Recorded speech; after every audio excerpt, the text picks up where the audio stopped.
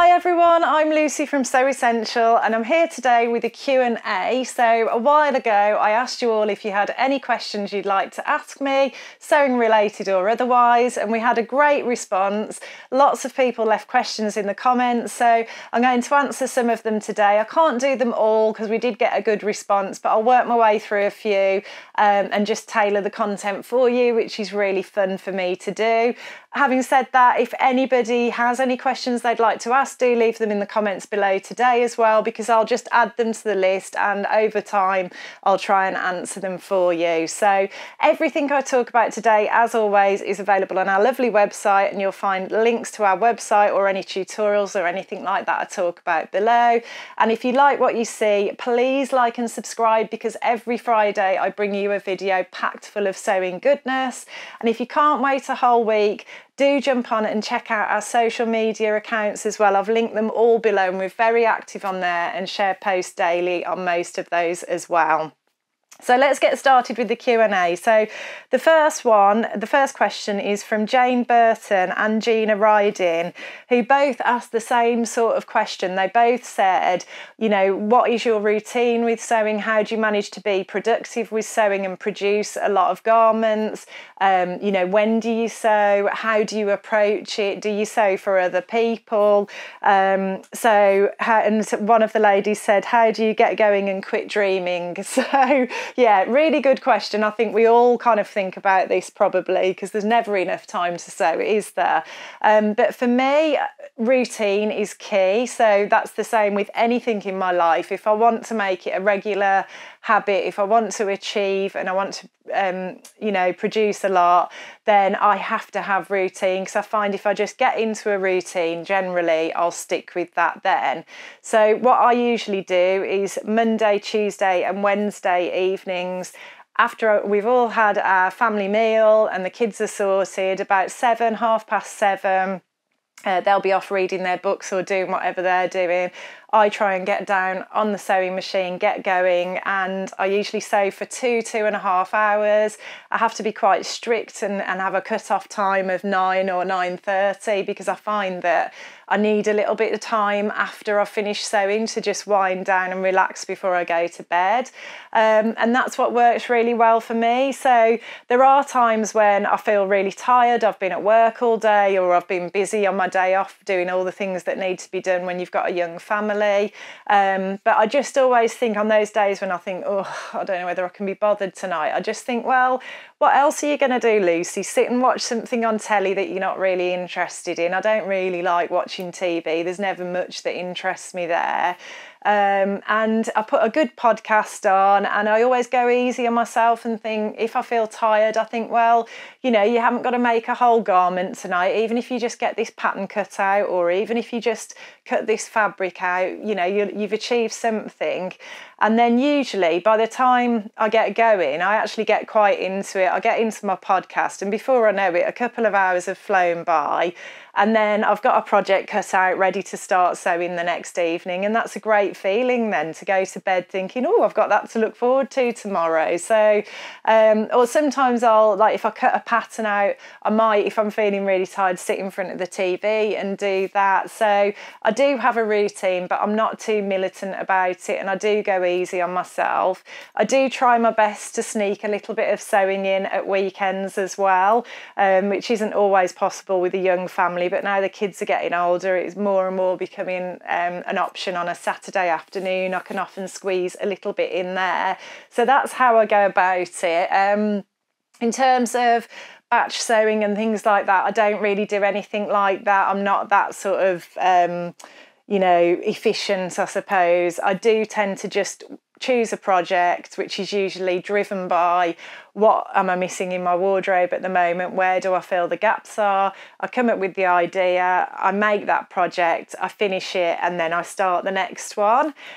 Sometimes there's an exception to that rule. So at the moment I'm making a jacket, and I need to consult with my mother-in-law on a couple of things she's going to show me how to do, and she's not always available. So I thought, right, when that comes to a standstill, I do need another project in the background that I can just be getting on with. So I am cutting out a jersey dress to run alongside that, so that if I do come to a standstill with the jacket, I can get on with the dress. And that's just because I don't want to, you know, I've got these precious little pockets of time on a Monday, Tuesday and Wednesday evening, and I don't want to be sat there with nothing to do because I don't know what to do next on the jacket. So yeah, I'm making an exception there. But yeah, for me, really, it is just that routine. It's just kind of pushing myself, but, you know, to think, come on, do a little bit, because it's amazing how much these little 20 minutes and half an hour pockets add up, and then before you know it, you've got a finished project. And every time I finish a project or I learn something new, I get a big buzz and feel motivated, and it just generally lifts my mood in life anyway. It's not just about the sewing for me. You know, when I've had a good little sewing session, I do feel lighter and happier, and that's what it's all about. So that is what works for me. So I hope that's helpful, Jane and Gina. The next question is from Margaret Helliwell, who said, could I advise how to decide how much fabric to buy when patterns usually only quote for 115 and 150 centimetres wide, but lots of fabrics are 110, 140 or 145 wide? So is there a way to do this without having too much wastage? So the first thing I'd say, Margaret, is, from my experience, usually the recommendations on the pattern packets have quite a lot of wastage or excess worked into them anyway. So usually if a pattern's quoting 2.5 metres for a fabric that's 150 wide, you'd probably be okay with a fabric that was 140 wide. You know, generally that seems to be okay.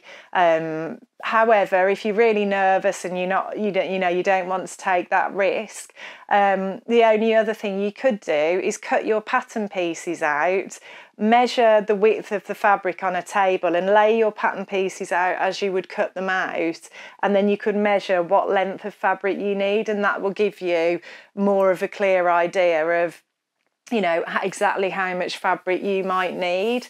And then the other thing I'd just say is, personally, I don't feel that I ever really have any wastage, because any decent bits of fabric I always keep, and I use them for pocket linings, waistband linings.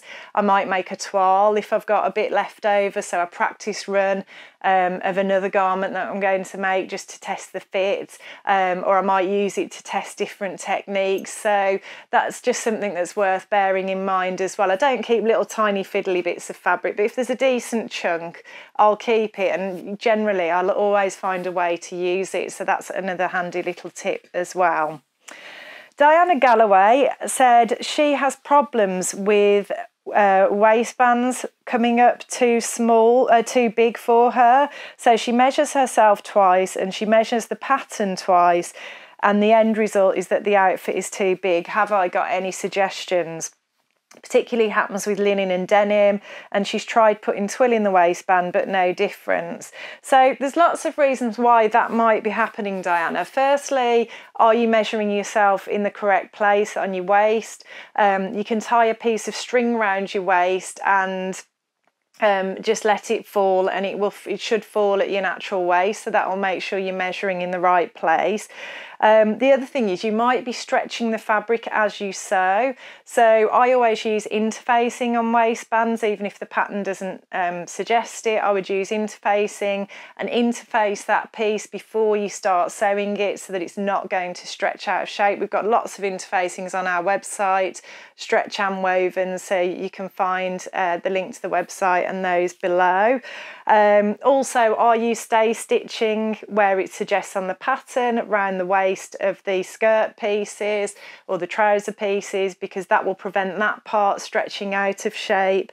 And then the only other thing I would suggest as well is just you could just make a practice run of the waistband first in some calico. We stock calico on our website. I use it for lots of toiles and practice runs, and you could just make the waistband up in some cheap fabric like calico, test it and see whether you're happy with the fit, and then if not, reduce the size of it. So I hope some of those tips are useful for you, Diana, and thank you for your question.